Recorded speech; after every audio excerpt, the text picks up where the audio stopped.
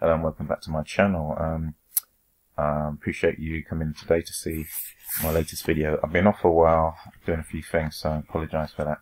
I haven't been doing the daily videos like I normally do, but I just wanted to give you the latest updates on my progress with the Bitcoin side of things. At the moment, so I've put that in pounds again. I'll change that back to US dollars. Sorry about that. Obviously, most people look at this in US dollars.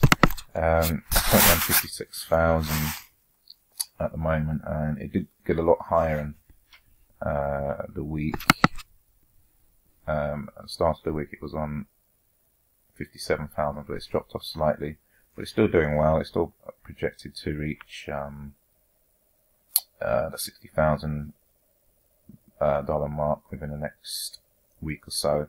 I mean, it's steady progress. Sometimes it goes a bit sideways and you can get impatient, wondering what's going to happen with Bitcoin. You know, but what I try and do is diversify. So I've got other coins which I'm invested in. So Bitcoin or Ethereum does sort of, you know, go a bit stagnant, doesn't move. Then I've got other coins that I've taken off, so it does sort of stabilize my portfolio somewhat. But you just have to be patient. You know, we're in the bull run season.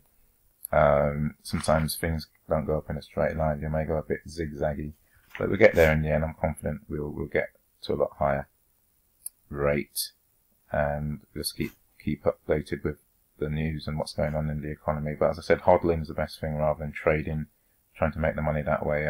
This way you can just have peace of mind. You know, just be patient and we'll get there.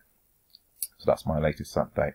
Thanks for coming into the video today, and I appreciate your feedback and comments, and I will catch you very soon on my next video.